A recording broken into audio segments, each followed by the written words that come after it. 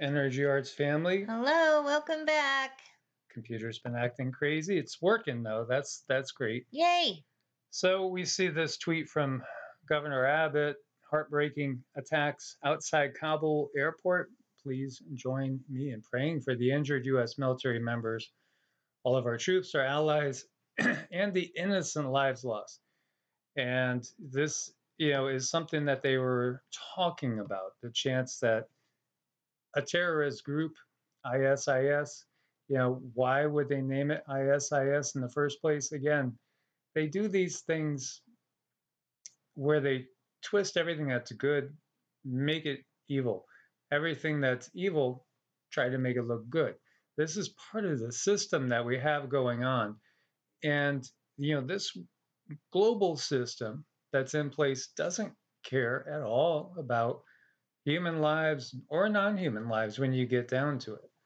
No, they don't at all. And that's something that's really, really critical as we walk through these times to keep in mind. Keep that in the back of your mind that you are very, very important and you need to really take good care of yourself because they're not going to. They're not looking out for your best interest. You need to take a look and see what's being advertised and see what the agenda is. There's always an agenda. Yeah, and before we get into this, you might want to check the news coming out of Japan as far as talking about what's going on with the PLAGUE upon the land and some of the things that they have found out recently. And again, we have to talk very, very carefully because, here today, gone tomorrow. It's just that quick and that easy. And even with certain subjects on certain vids, we notice right away, we get hammered. And, they either bury it or they attack you in other ways. It's unfortunately part of the times that we're in, as, we are again seeing the rise of a new Reich in a global scale before our very eyes. And so what's happened is there's been a suicide bombing, and somebody unfortunately went and ran and blew themselves up. And from what we're hearing, as far as tweets, lots and lots of lives lost, which is really, really sad. And, this is from Breaking 9/11. You could see the smoke after it went off. The camera was following a different section of the area by the airport. And then there's like a shake. And then you see this smoke coming. Obviously, this has been a complete travesty. This has been, a horror movie that we're watching where, every turn that you see is like, well, how could this get worse? Well, we know it could get worse. And, this is the way it's getting worse. U.S. officials predict ISIS attacks in Kabul likely to continue. As you're looking at an overhead, several people killed, 3 U.S. troops wounded. All these numbers are going to rise a lot from what we're hearing.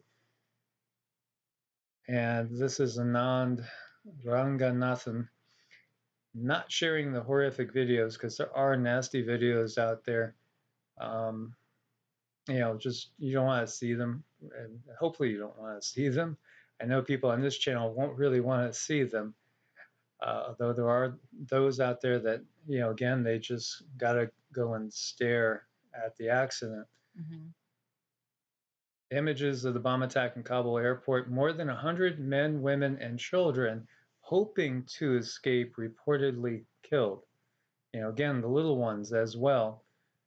What monsters who did this? What absolute monsters. Yeah. And especially when monsters will often portray themselves as saints.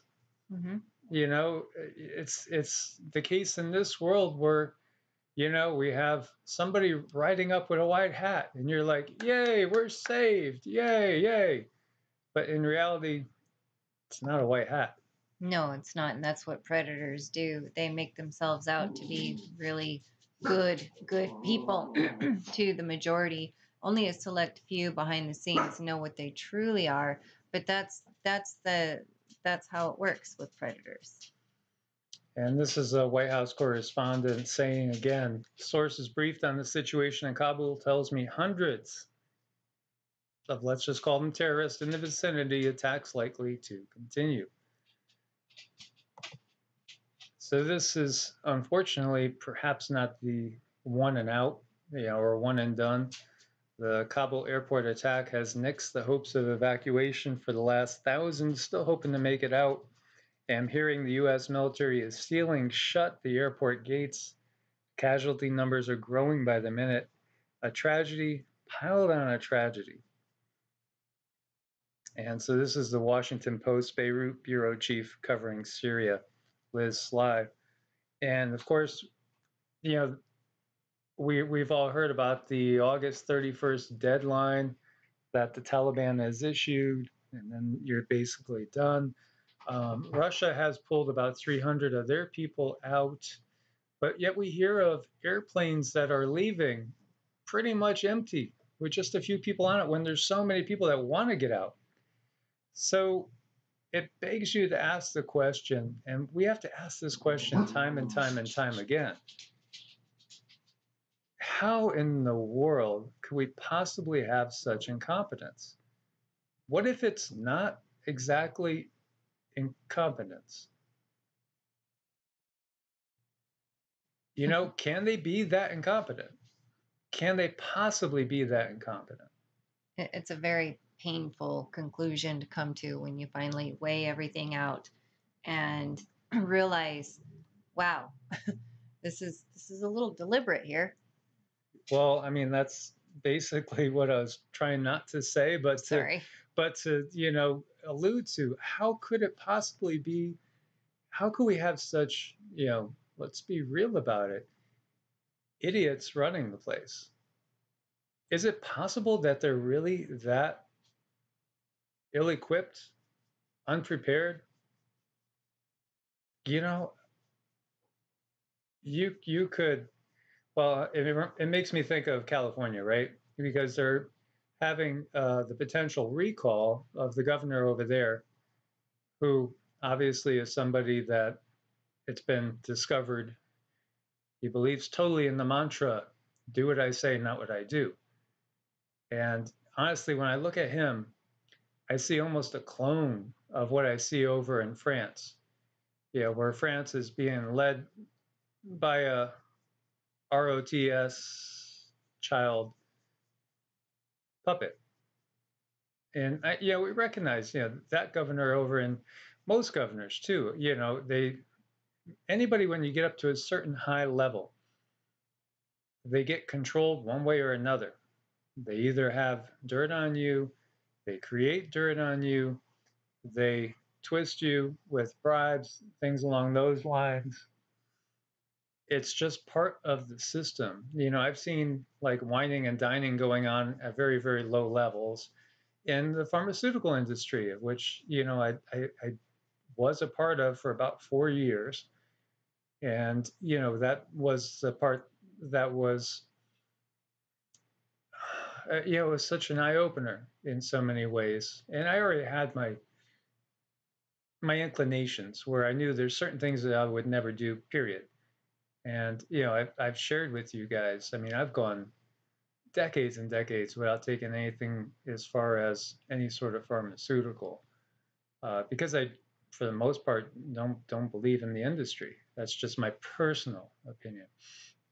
But I saw the whining and dining that goes on, and it's really pretty disgusting. And that's just that particular industry. How about politics? It's so far worse there. At least I would suspect it's worse there. What we have, though, going on is you got to look at the bigger purpose. What's this doing? What's this doing? Why will we have this going on now at a time when, in many eyes of the people over in Afghanistan, there are many that are happy that there won't be an outside country controlling the situation. Or will there? Who is really still even controlling the Taliban? Just like who really controls ISIS? Who really controls Al Qaeda? I mean, really, when you look deep, I mean, I've seen pictures, and you could still maybe Google them if they haven't been removed, of the first President Bush looking pretty chummy with the person that supposedly did take down the towers, or the mastermind, way back in '01. And that person was on the payroll. And, many of you guys know all this. And then there's people that are still waking up. That's why we have to, touch base on it all again. So what's happening now? Well, obviously, everybody slanted to the right is just incensed, because they're looking at this as a complete failure of the current number 46. And then when I'm going through these tweets, I could see there's those out there on the left that are tweeting that somehow it's the fault of number 45. This is what goes on all the time. Again, this goes back to the Tower of Babel. Look, hey, there was a time when mankind was united. We can't have that. Let's confuse their language. Let's set them upon each other. Let us put our leadership in all their top positions. And this way we could have nonstop global warfare. Yes, and it's been this way for a very long time. This is nothing new. They do this over and over. It's a cyclical pattern for them. And right now, we're in a place and time where we're going through a certain area in the photon belt where we are understanding more and more about oneness and more about being together and working together. So they absolutely must ratchet up the influences for us to be not just at each other's throats, but even internally have internal turmoil. And on from there, just to make sure, as long as you're in a lot of turmoil inside, you're going to take that to the next person and the next person, and then the next group, and then the next state, and then the next country, and on and on. And, people right now, people in the US, people in the UK and Australia and New Zealand, I really do feel for our brothers and sisters in Australia and New Zealand with the level of LOCK down that's going on over there. That's absolutely, uh, you know, terrifying. I don't know how you could say anything else. And INSANE, to most people looking on, saying, this is crazy. This is just, how can we be at this point? Well, it's all part of a much, much bigger picture that, again, in many cases, are things that come into play after years, decades, and it might blow people's minds, but even centuries, perhaps, of planning.